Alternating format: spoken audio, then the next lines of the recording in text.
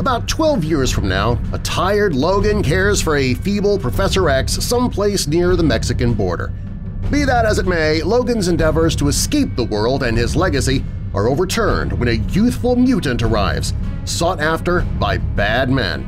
Hey everybody, welcome back to Movie Mistakes. Today we're going to show you 10 goofs that we found in Logan.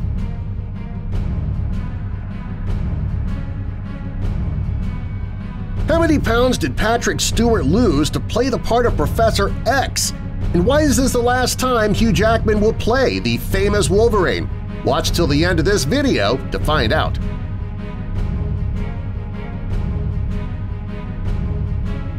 In the opening scene, Logan has been shot with a handgun and a shotgun, and, as usual, he survives.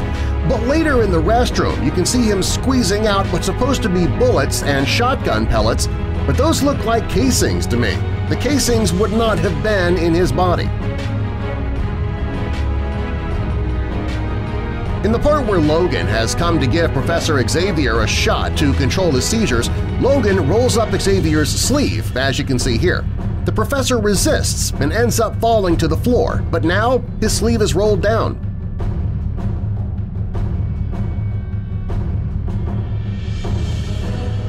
When Logan arrives back at the motel for Gabriella and Laura, he can see that there's something wrong because the door has been kicked open. Then he finds Gabriella dead and Laura missing. The blouse on Gabriella's corpse visibly moves with every beat of the actress's heart as Logan is leaving the motel. Pay close attention, you'll see it.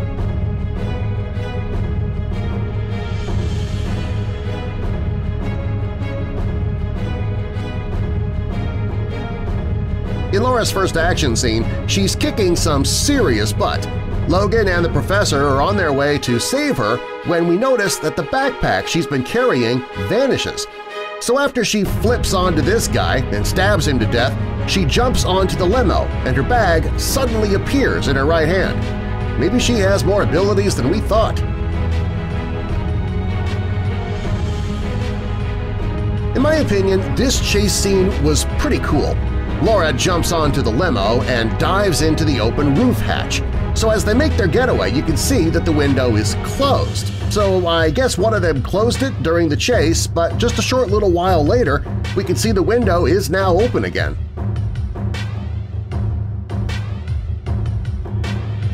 Again, during this chase scene, just before Logan is about to ram the fence, you can see that there are just 2 bullet holes in the back window of the limo. Good luck getting your deposit back. Well, anyway, just after he hits the fence, which is well crafted by the way, you can now see that there are 5 bullet holes in the back window.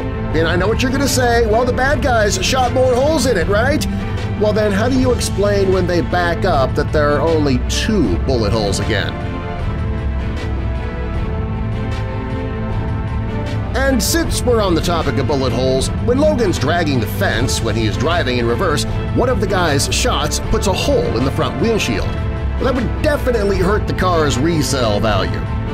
Anyway, shortly after they're racing for the train, trying to lose Pierce and his crew, but well, wait a minute, what's this? The windshield has healed itself all of a sudden?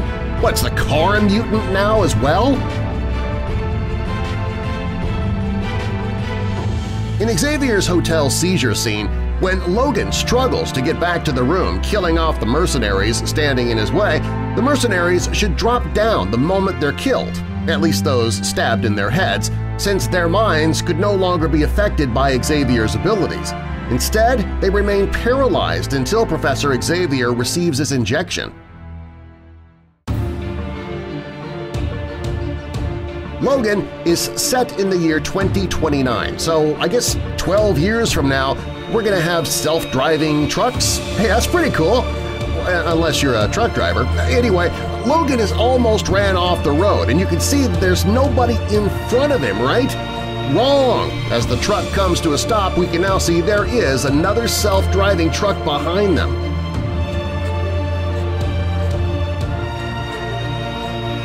Near the end of the movie, the children are making an escape through the forest. Here we can see Bobby is being chased by 2 men. However, as the camera switches angles, you can see that one of the men has disappeared. Maybe he's a mutant too. Apparently he has the power to vanish, am I right? Alright, so now some time for Did You Know? Did you know Sir Patrick Stewart lost 21 pounds to play Charles Xavier as elderly and sick?